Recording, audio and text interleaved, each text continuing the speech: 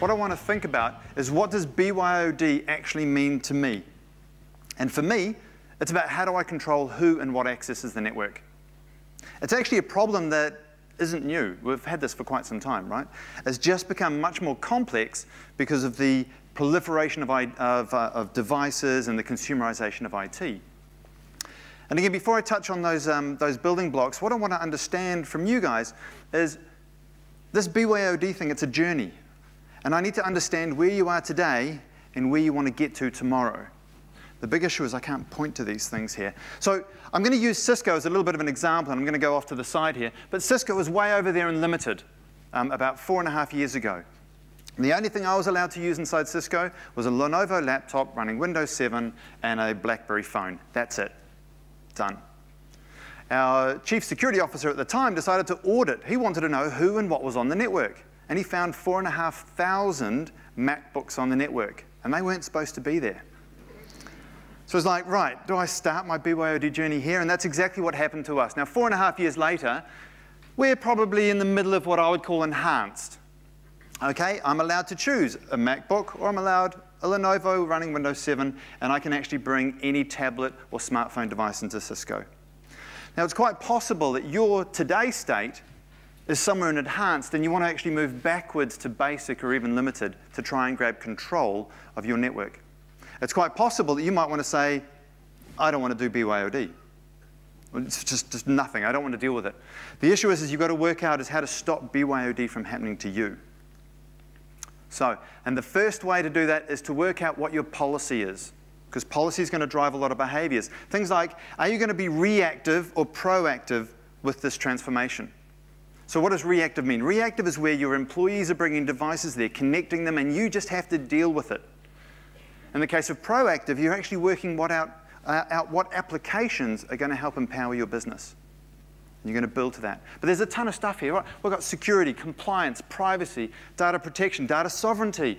There's a ton of stuff. And you've got to work all of that out even before we start this journey. So let's have a look at those 5 essential building blocks. So the first one is what I would call unified network access. So what's that about, JP? Well, unified network access is where I want to treat my wired, my wireless, and my VPN as purely access to my network and access to the resources. I want a single policy that can govern behavior across any network that is used to access. I then want to think about security. Now remember, this is a talk about BYOD. So that means this device is not owned by the corporation. It's owned by the employee, and you are not the administrator. The employee is. Therefore, they can do whatever they want with it. So if I'm going to allow that to attach to my corporate network and allow to transact, I want to make sure that every packet that leaves this device is going to go through some sort of security gateway. Okay? So I'm talking firewall, IPS, content security, web email, all those sorts of things. And I also want to make sure that when that leaves the building and they try to come back and talk to protected resources, that they're going to be able to do that across a good VPN or remote access solution.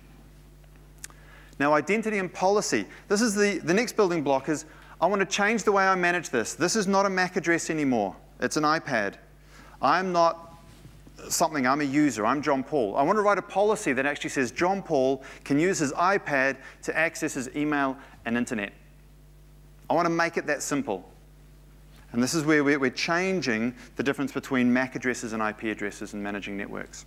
And speaking of management, I want a single pane of glass that's actually going to work across all of those other building blocks: identity, unified network, and security.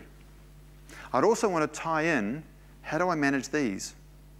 And that's really our MDM solution, our mobile device management.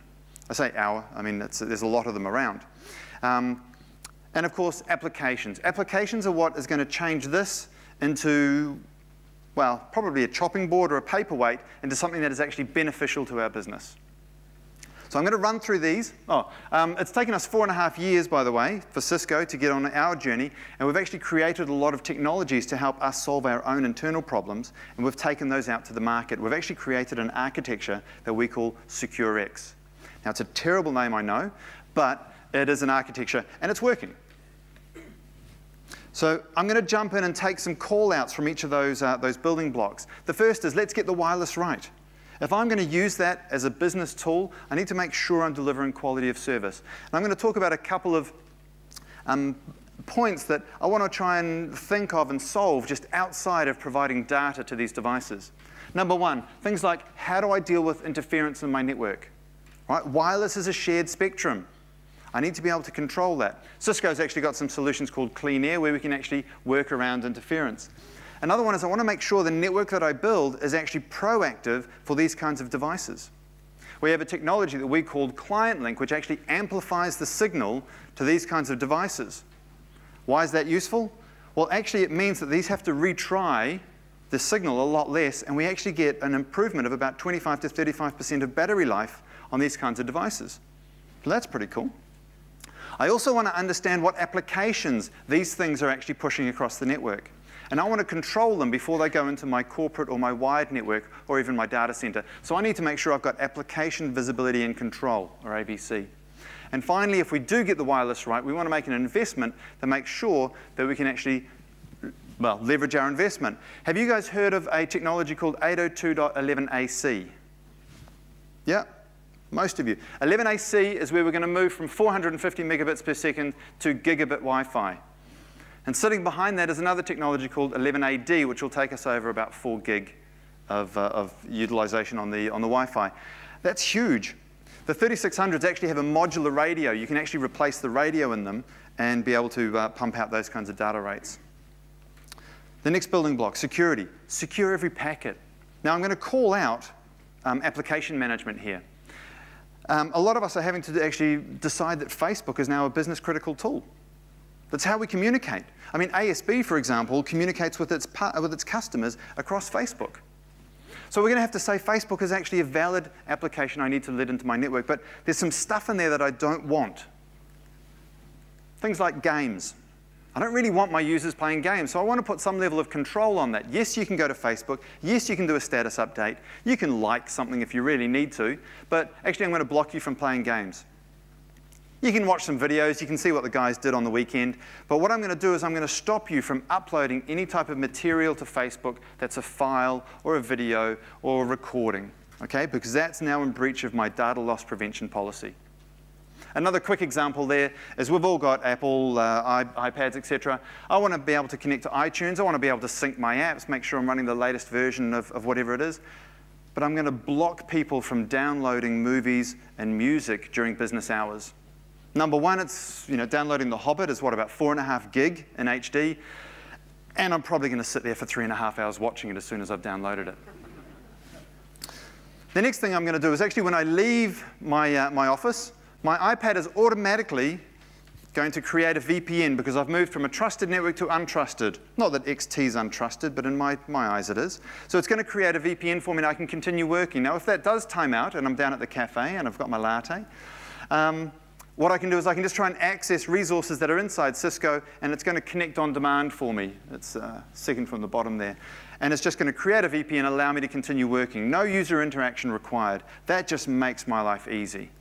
That's what BYOD is, the fun stuff about. So the next thing is I want to turn a security solution, which was what we call AAA. Now, hopefully we all know what AAA is, right? It's authenticate, authorize, and audit. I'm going to turn that into who, what, when, where, how. And I'm going to show that by an example. So over there, right on the far side or near side, there we go. I've got a guy who kind of looks like me, but he's a bit more handsome. I want to run an application. I'm in the headquarters. It's 2:38 in the afternoon, and I'm living the dream, right? I've got my MacBook Pro and my iPad. The first thing I want to do is I want to connect to the network. So I say, hey, network, wireless, can I get on, please? And that goes and talks to a thing called Identity Services Engine, or ICE for short, ISE. ICE is going to come back and say, sure, but first tell me who you are. This is the authenticate piece. So I say, hey, look, it's John Paul, and here's my password, and I authenticate. ICE is then going to say, okay, but just hold on, before I give you an IP address, what kind of device are you on? Well look, it's an iPad. Okay, yeah. Before I give you an IP address, what's the status of that iPad? Is it jailbroken? Are you running MDM? Do you have the right security controls in place before I let this on the network? And now when I have that information, who you are, what the status is it the right time of day and are you coming in from the right network? I can then decide to let you onto the network. So I'm going to make that policy decision and I'm going to enforce that in the network itself. And that could be full, it could be partial, it could be no access. I could just simply push you off the network and you can't associate with the AP again. That's what it's all about. And this is how we write that policy. Who, what, which, where, when, and what policy do we apply? It really gets that simple. Now I want to look at the management layer. And again, I'm going to mention MDM, but it's not all about MDM. We want to make sure we've got that single pane of glass so we can see wireless LAN, LAN, and WAN in one place. And I want to be able to manage it as a single thing. And I'm just going to pull out a quick example. This is a picture from Prime Infrastructure where I'm managing the wireless network. And I can actually use the wireless network to triangulate where interference is so I can send the IT admin to go and actually get rid of that. I've got that demoing downstairs if you want to have a look at that in action. Of course, MDM is a critical part of how we actually do our BYOD solution. So if we partner with Genai, of course, and the Genai Managed Mobility Services, they've chosen a couple of products to go to market with, which is AirWatch and Good, and they are fantastic products. If you've already made a buying decision and you've bought Mobile, Iron, or Zenprise, then that's cool too, because our Identity Services engine will talk to all of those and work out whether you're actually compliant with your MDM policy. By the end of the year, we'll have pretty much every other MDM vendor there. And as I say, MDM is important, but MDM is exactly what it is. It's part of the name. It's mobile device management. It's about managing the device. But there's a ton of stuff that we have to work out on top of that before we run off and call that a BYOD strategy. Things like, how do I onboard it? How does someone with a brand new iPad bring that into the company and get this to work properly? And we figure the first place that you actually touch is the network, so that sounds like a pretty good place to actually onboard a device. And we do exactly that. We have what we call zero-touch onboarding. As you enter the network, you put in your credentials. It says, would you like to onboard the device? And we make sure that we check the device is fine, etc. And it's a trusted device, and away we go. We also have a self-service model, so if you actually lose it, you can actually class it as lost. Or if you need to delete private data, you can do that too. Finally, the applications. This is where I want to turn this into something else. I want to change, for example, my iPhone into a phone. Okay, sorry, not the best example. But in this case, what I want to do is I want to be able to work with Glenn, who's going to show you an example of Jabba downstairs. I want to be able to chat with him. I want to call with him. Or potentially, he needs to share his desktop, so I want to jump onto a WebEx call with him. That's all good. I can do that.